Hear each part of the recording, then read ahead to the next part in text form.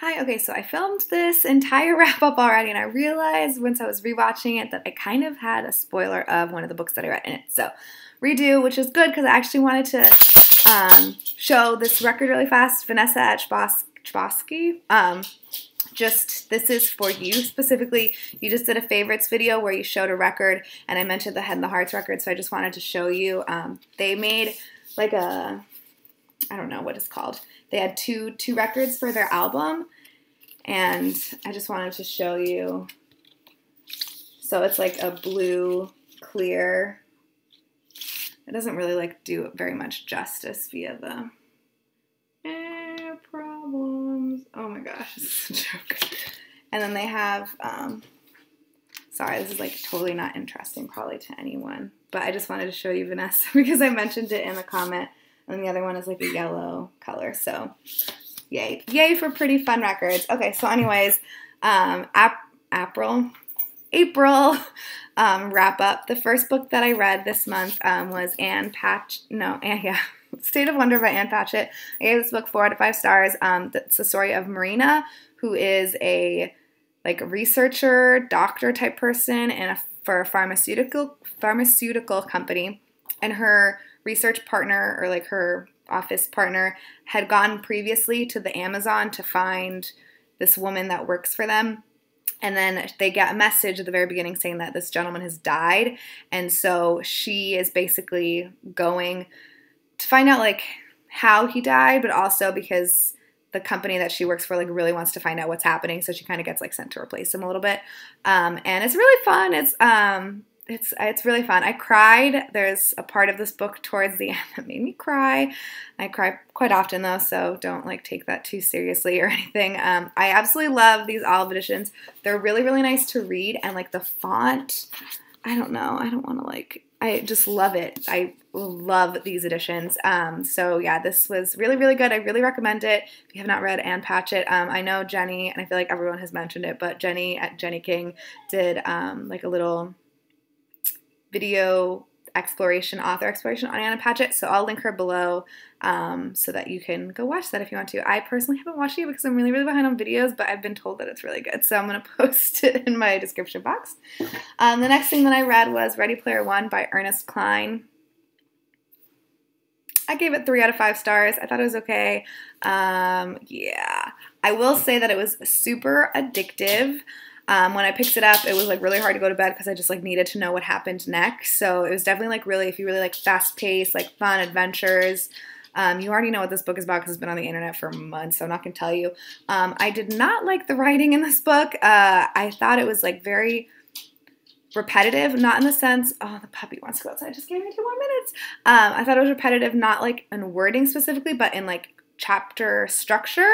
So like each chapter, it's like, you know, there's a problem, and then like, oh, I'm trying to solve the problem, and then at the end, like, I know where to go, and then I knew where the key was. I marked a couple of examples, I think. I marked examples, but I don't know if they're like real examples. As I raised my blade, the avatar spoke. Maybe it's the way that I'm reading it in my head is like lame, but let me see. I don't know. I guess I don't want to like spoil anything if you haven't read the book. Let me see what this one is. Yeah, I also knew now the hiding place of the key. Like, it's just, I don't know. It's just like annoyed me. It's like you need to like put some kind of like, and I get it because it did make me want to keep reading it, but it just, I don't know. It just kind of annoyed me. But it was fun. Like, it was really fast. I just like will never reread this book because like once I know what it's not like a well-written novel where like I would want to reread it. Like maybe I missed something. I did like the message though too about like how we're treating our environment and our world and how we're treating it like crap.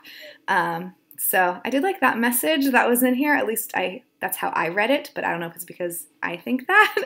And yeah, I would never want to live in this world. I would never want to live in the Oasis. Like, I don't like technology already, and this just made me like feel gross and grimy and like hate video games kind of. So, when she probably wasn't going for it, but that's how I read it.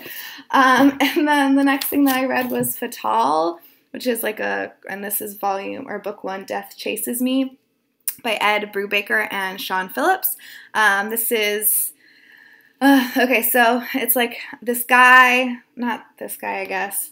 this guy's like burying his godfather, and then this like mysterious woman comes up, and then she's like, oh, da da da, and then it kind of like goes back in time and describes like her.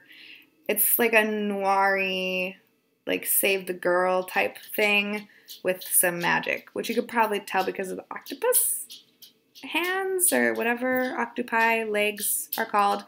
Yeah, it was pretty good. I gave it 3 out of 5 stars. I'm going to like continue on in the series, but it wasn't like something that I feel like I'm not gonna buy the next one soon or anything because I'm broke as a joke and I don't really like feel the need to buy the next one. The next thing that I spent most of the month on was Americana by Chimamanda Ngozi Adichie. This book, it was so good.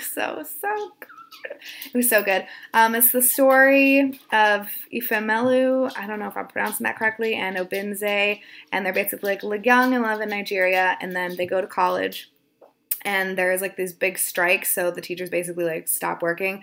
So Ifemelu goes to, I'm sorry, Sora. She goes to America to finish her degree, or like to get her degree, and Obinze stays in Nigeria, and the plan is for him to meet her in America later, but then that does not work out, and they, you know, shit happens basically, and I thought it was so beautiful. So it's like this long love story kind of like through America and Nigeria and the UK. He goes to the UK, and yeah, I thought it was really good. I thought like the whole like perspective of like a Nigerian woman in America and how everyone like treats her and like talks to her was really interesting.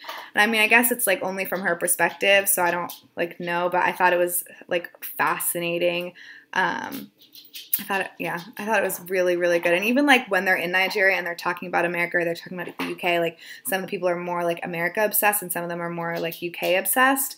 And so it's just like so interesting. I'm going to go pick up everything. Well, again, money problems, but like later when I'm buying books again, I'm going to be picking something up by her. Like everything, Half Yellow Sun. I don't know what the other one is called, but I'm going to buy it because she's an incredible author. It was written so, so well, and the story was so beautiful. 5 out of 5 stars if you couldn't tell. I'm kind of tired and I just did this, so I'm a little confused. So yeah, my favorite book this month was obviously Americana. So I decided for my giveaway, this is going to be, by the way, probably the last giveaway until I get a job because, yeah, I'm sorry. So we'll see. Maybe I'll do one next month, but it depends how much cash I have at the end of the month. So I wanted to do my giveaway on this book because this was my favorite book, but I feel like this is really popular right now and everyone kind of has it, and I want to give like more people an opportunity to be part of the giveaway. So you can enter to win any one of the books that I read this month. I feel like, is that weird that like I want y'all to read the books that I read? Whatever. So if you want to read any of these books or win any of them, please comment below with your favorite book this month. Oh, dang it. What your favorite book was that you read this month, and then which one of these you would like to win, and then I'll do a week from today. So next Friday, I do have a final Friday, so maybe like Thursday night instead of next Friday. So it'll be just under a week, because then I'm going to the wedding, so I won't have like as much time. So by next Thursday evening, if you want to enter, and then you can have a chance to win any of those. I don't know if these are on the Book Depository, and I'm doing it through the Book Depository because, you know, free shipping. So whatever version of State of Wonder they have on the Book Depository is the one that I will be sending you. And I did want to do like mini, I guess. I do have a TBR for May just because I still have not finished The Shining. I have not finished Game of Thrones, so I do want to read those this month, and then I'm going to treat myself to Persepolis Volume 2 when I'm finished with A Game of Thrones. So yeah, that's technically, I guess, my Friday reads. So yeah, I hope everyone had a great reading month. I'm gonna go watch videos now because I'm really, really behind. Good night.